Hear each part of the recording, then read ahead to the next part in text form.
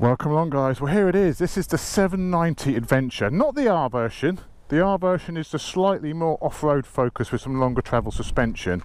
This is the smaller, still with a bit of off-road pretense because it's got a 21-inch front wheel, but this is a lower seat height bike for people who want that adventure experience, but are perhaps a little vertically challenged, perhaps. So stay tuned, strap yourselves in.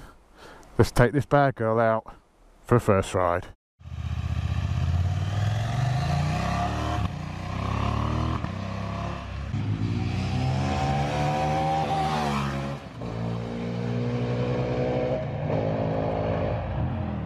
I've had this from KTM. I called this a first ride. It's not really a first ride. I've had this for 2 weeks. I've ridden it quite a fair bit. So this is really my full review of this bike. And the first thing you notice when you get on this, it's got this delicious TFT on it, which has, you know, fuel, you can connect your phone. There's lots of extras on this bike, which is a bit like the Super Duke. They're not all included as standard. So we'll go through some of those in a minute. So interestingly enough, I've just come back from Spain, whereby I've been riding the GS 1250s around for the last 2 days. I've been riding them on-road, I've been riding them off-road. I do intend to take this off-road as part of this review, only very light, you know, gravel lanes, nothing too extreme, because this is really a more road-focused bike. Even though it's got that 21-inch front wheel, I don't think it's making any pretenses to be an off-road machine. I'm going to buy the R model in a couple of months' time, and we will take that for take it for its paces off-road a little bit more. But I'm going to take this off-road because it's an adventure bike. First impressions after getting off the GS is this is obviously much lighter. This feels like a much smaller bike than the GS. Let's lose the jazz. It's also got an incredible amount of go. It's proper quick. For a little 800, this motor has got some proper legs on it. The mid-range is really strong. Whoa! Sort of from 3 grand to sort of 6 grand, it does really just take off. So this engine first appeared last year. Was it last year or was it the year before? In the 790 Duke. It's an 800cc parallel twin, a brand new design. It was KTM's first ever parallel twin, and it's an absolute stonking power plant. It's compact, it's powerful, it's a little bit noisy. This bike only has a fairly low mileage. It's just under the first service, this bike, and it is a little bit noisy, the engine. There used to also be a few problems when I borrowed the 790 Duke. It used to cut out sometimes when it got hot, and you'd go into like that, you'd pull the clutch to slow down, change gear, and it would cut out. This bike hasn't done none of those things.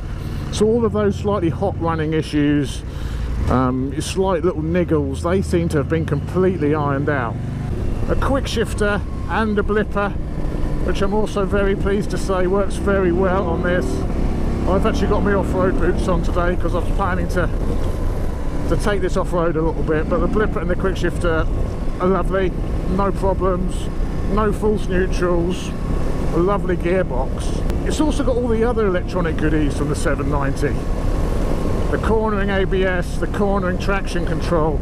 But one thing they've been a little bit naughty with on this bike, they've actually started charging for some of the extras on this. This also has the option to connect your phone to the bike via Bluetooth, and that is an extra. It's an extra couple of £100 to enable that. But that is a great option because if you've got a headset, you can actually have the music and control the music on your phone from the controls on the bike. So I'll show you around that in a minute. So riding position, how does this compare to the big old GS? Well, it doesn't feel quite as sporty. I'm quite surprised to say the GS has a slightly more sporty feel to the ride. This is fine, but you're sat, because the seat height is so low on this, your legs are up a little bit, you know, you're sort of set back a little bit of an armchair position, which the GS doesn't have. The GS has a little bit more of a sporty feel, but apart from that, it is very comfortable. The seat is very comfortable. The bars are high, there's plenty of leverage. It's got a 21-inch front wheel, so it does feel a tiny little bit unstable at the front, but it's fine once you get used to it. So we're getting a bit adventure-y now. This sort of stuff, no problem at all. The suspension is sort of road focused. It's the new WP Squirrel suspension. It's very compliant, it's very nice on the road. We'll take it off-road in a minute and we can see if it can actually handle any bumps and stuff, but it's nice enough, it's comfortable enough. Oh, it's just that punch it's got. Mid-range punch is impressive. Absolutely impressive. It feels like the 1250 GS, that punch it's got. For such a small engine, that's an impressive amount of go. They've also sorted out the fueling. The 790 Duke was very snatchy last year. It was one of my criticisms I put against it in my review. It was just, you know, very on-off, very snatchy. That has also seems to be addressed now.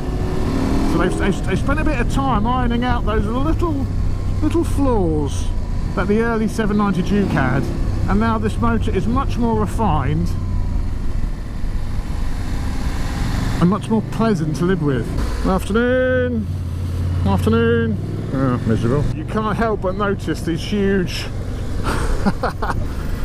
pendulant, well, I've heard them referred to as testicles, either side of the bike, and that is actually the fuel tank.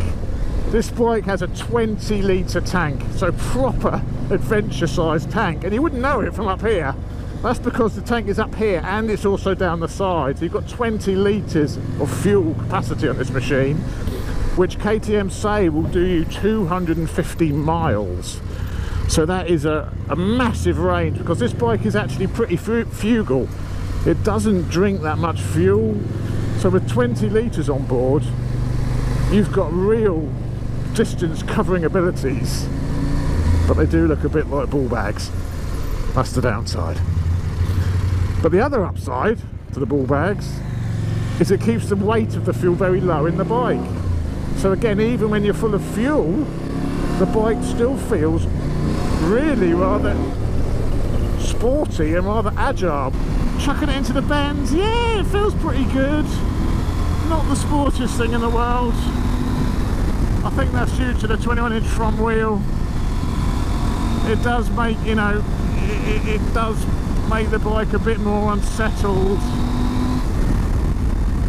But you can still have fun. You can hustle this. Just be a little bit more committed with it. You may have to, you know, the bike doesn't give you masses of confidence to throw it in. You just have to trust that it can do it. I don't think there's any doubt this bike's going to be a big hit, because it's opening up that whole adventure market to people who are very slow. Out of the way, sir. Because the adventure market is huge, and you know, normally these adventure bikes are very, very tall. They're very, very heavy.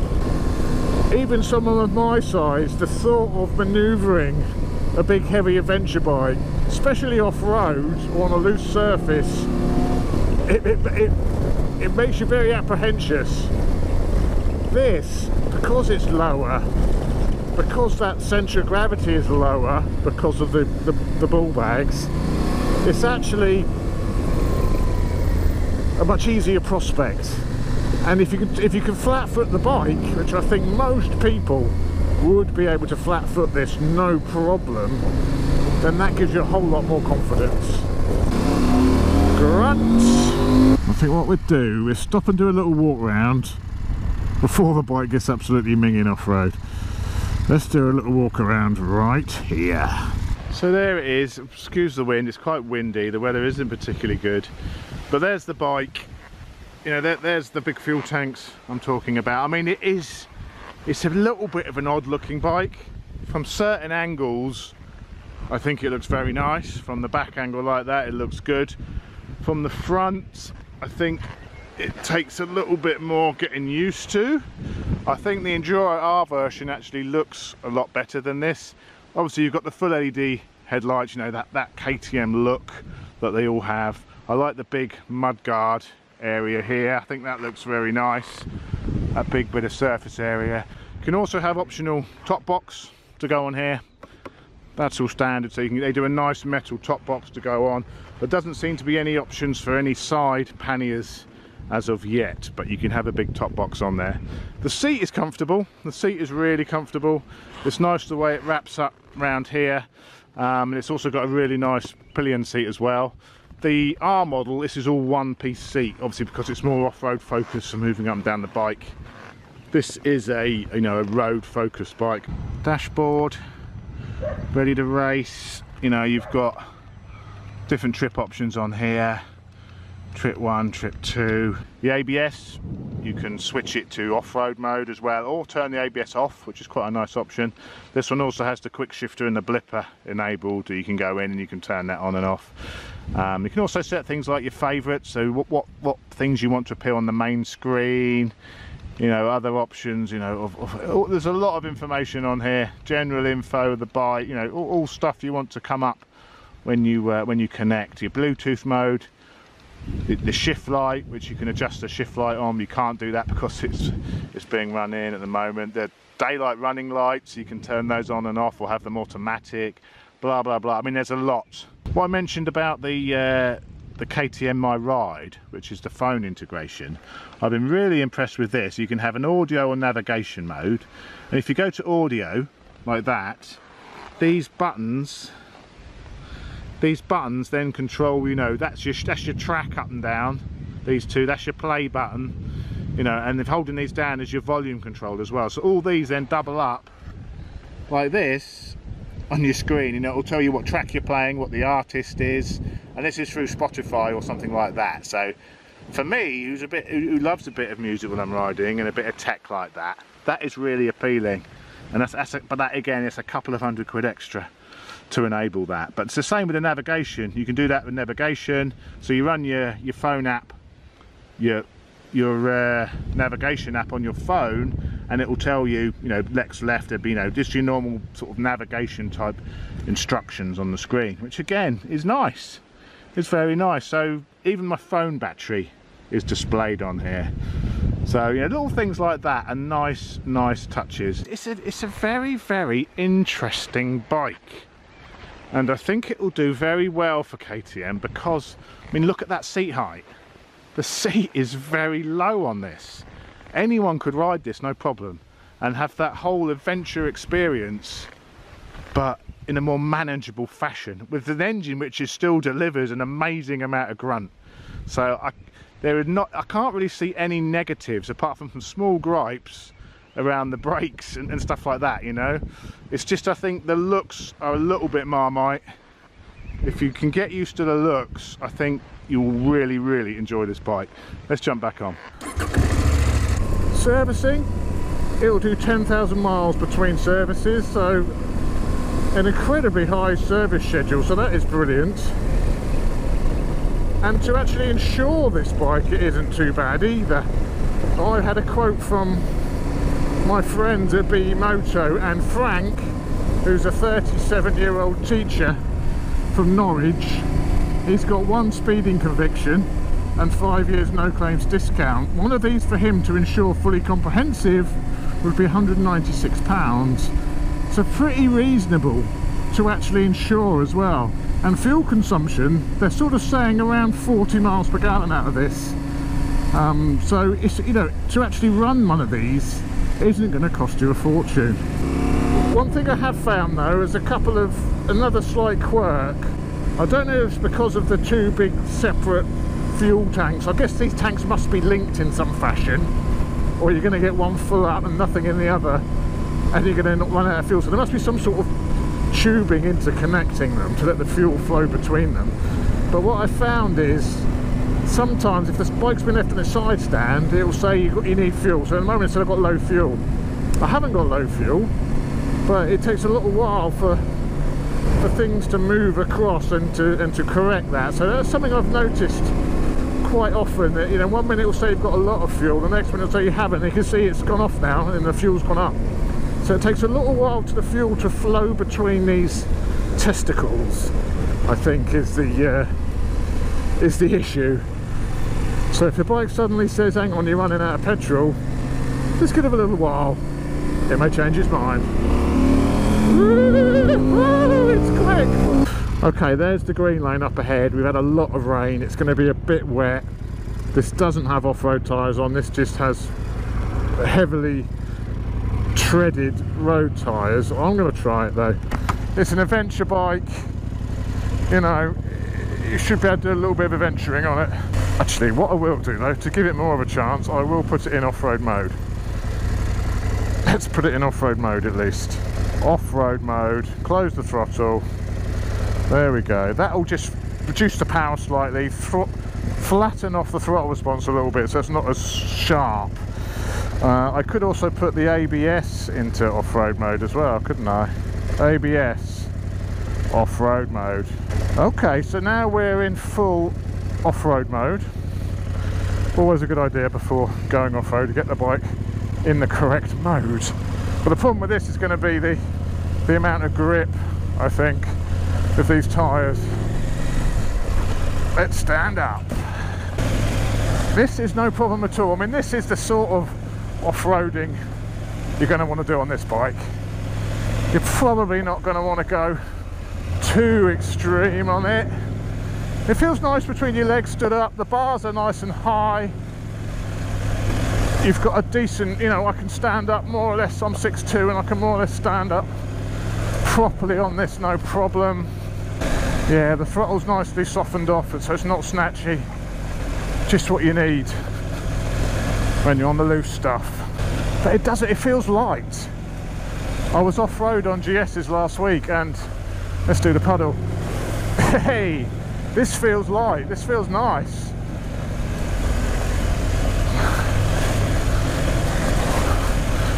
Yeah, this sort of stuff, no problem at all. A bit more gravelly now. Yeah, that throttle is nicely flattened off, it's not too sharp, it's not just spinning up.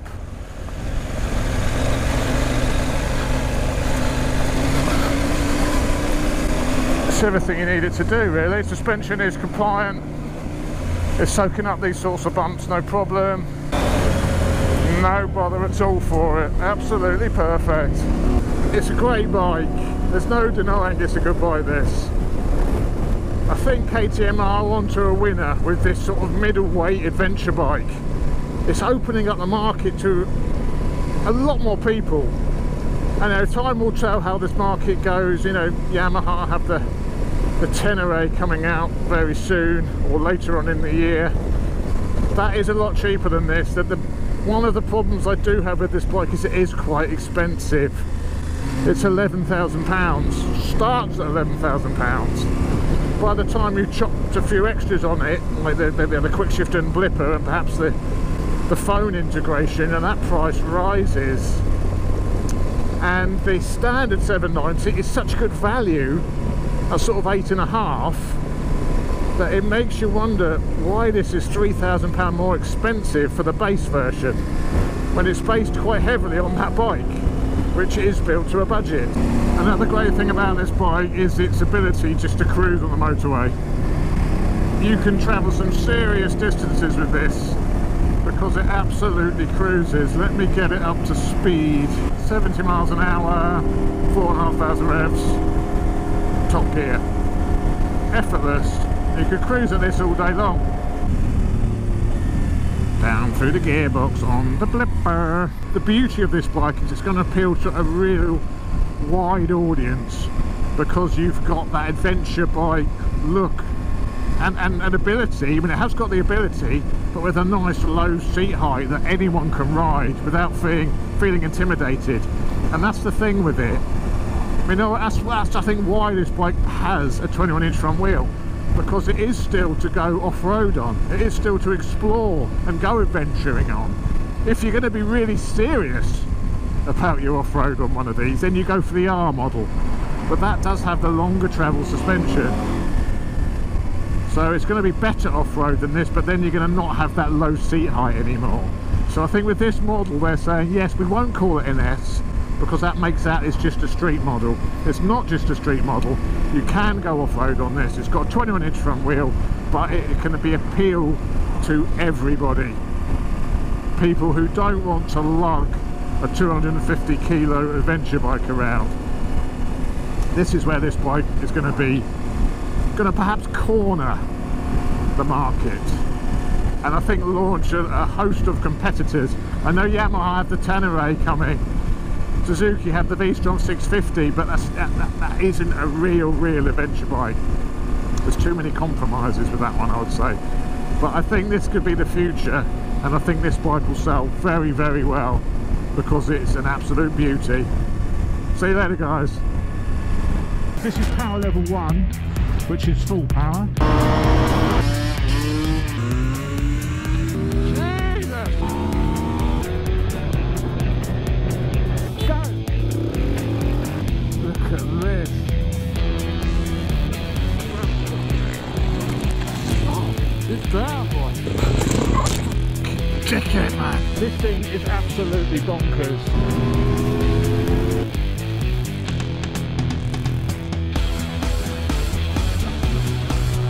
It's also pretty quick.